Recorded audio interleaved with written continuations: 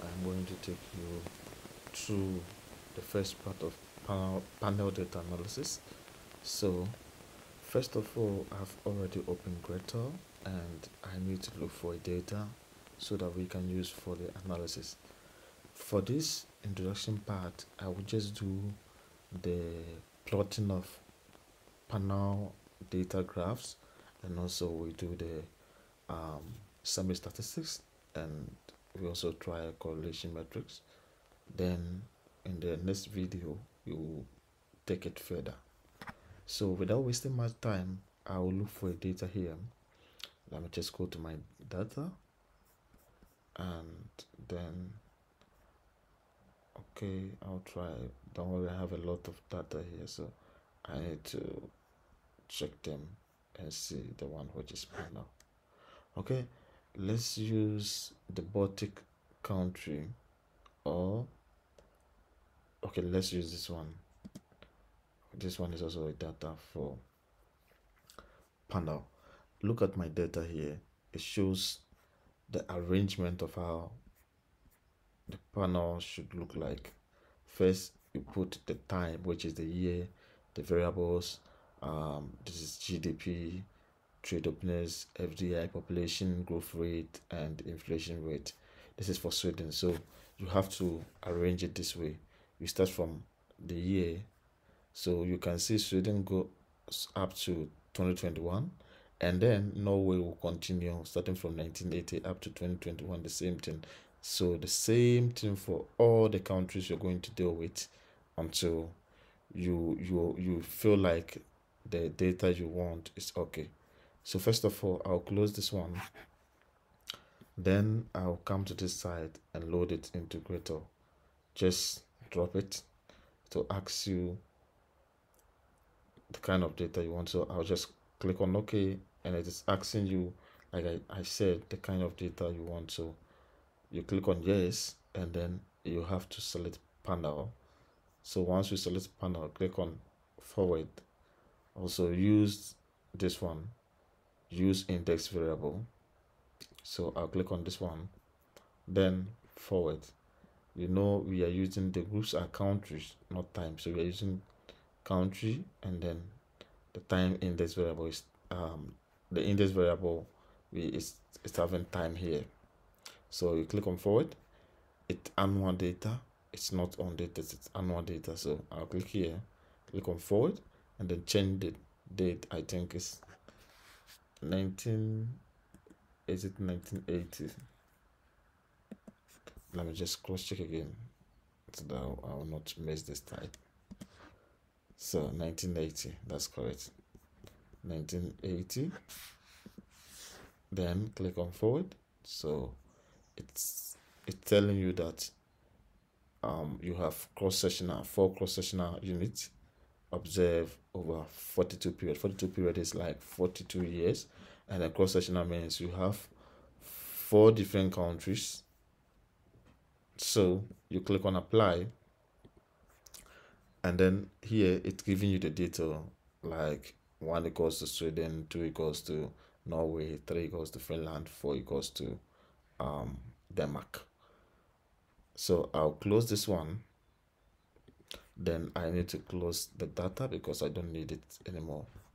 So once we are here, I would like to first of all go to data here. You can see here it gives you the data set information here. So if you want to check the information, you can just click on it. When I come to view, I can plot a graph for the panel. You can do it in the group form. So you can also see correlation metrics and then summary statistics. Let's see, click on this one, and then I put GDP, put trade openness, FDI, population, and then last one is inflation. I'll click on OK, and then we need the main statistics. So this is our statistics we had, semi statistics we had. So first, like the same principle we used in the previous videos, I will just highlight everything, and then copy it in this form. Come to my Word and then click on paste. So it has been pasted. So let's go here and add all borders. Now you can see the table looks great here. So here, trade openness, the spellings we need to cross check again, and then inflation. So this is our summary statistics for the panel. I can also delete this one because I need the header to be summary statistics only, like this. So this looks great. This is the summary statistics. Then we also move to correlation metrics. So let's go to view, click on correlation metrics. Then we can also select all the variables together in this way. Click on it, click on OK. You have it here.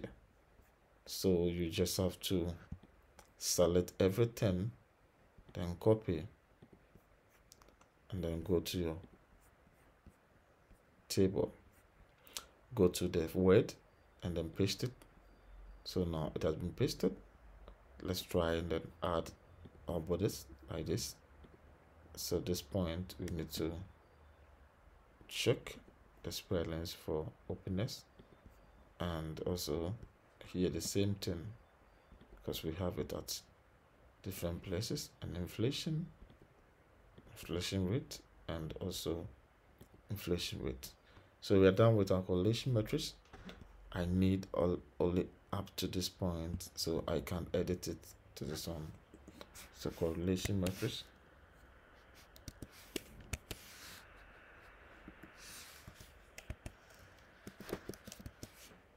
So this is the correlation matrix. The next thing we would like to do is the plotting of graphs for the time series for the countries. So first of all, if I want to plot for this one, for GDP, you go to view and then go to graphs. So you can also click on by using graph specify vars. So you can also use multiple graph, and you can also use, so I would like to select all the variables like this, then paste it here. So if you click on OK, it should be able to generate your graph like this. This is like all the countries together, and then you plot one graph for them. But if I want to see it in a different way, I would just have to do them one after the other. So if you need this one, you can also copy this one. So copy to clipboard, you can do the same thing. You have to copy or just color, and then you come here to paste it. So I have pasted the graph, and if I want to make it big, I can also make it big. So I press enter. No, I don't need extra column here. What I need is to make sure this one goes down. Okay, so now it's down, and if I want to make it big, I'll make it big in this way. As you can see, I'm just trying to move them, and you can see they look great here. Or if I want to put them separately, I will just have to minimize this one first, close this one. First, you put it on GDP, and then you have to do it this way, and then you go to panel plot, or you can go to variable, and then you click on panel plot. So you have to select this single graph group overlaid. This is going to give you a graph which shows all the countries individually. But if you click on single graph with a group main like this, let's see what happens. It gives you the same graph we plotted earlier on, but let's try the second option. Go to variable and go to plot. So let's use the second one and see what happens. You can see we have Sweden. It's showing you how the growth in the GDP, it's being plotted. Look at this. You can see Sweden is moving it's moving higher in terms of um, GDP. Look, because Sweden has the green color, and you can also beautify it. If you want to beautify it, you can also do that. Go to edit, the same step like we did the last time, and then you can click on full border, apply, and also you can go to the lines here. I can change this one. I want this, but you need to change this so that it will make it look a little bit smaller. So you go down, then do it for the rest of the variables as well, or the countries. So click on line and point and change this one to 0.5. So here to the same option, this one, change this one and go down, and this place too, you change it, change this one, and then change this one. So once you're done, click on apply, and it has been applied. Click on OK. You can see here, once you do this, just copy it, copy to clipboard, color. So you come here and then you paste it, and once you paste it this way, you can just enlarge it. So as you can see here, this is GDP by group. So I can close this one, and the same principle apply for all the variables. So you can also go to variable. Once you highlight this one, click on panel plot, same step. So you can also beautify it as we did, and I hope you're going to try this thing at home as well. So just click on edit, click on full border, apply, and then the lines, you can choose this and this one. So it follows the same logic as we did for the first one, and this one to the same logic. Please practice making man perfect. Just try at home, find the data and try at home, or try at wherever you are. So click on apply and okay. Now you can see here, same principle. So you just have to copy it, copy to clipboard. This one, just paste it,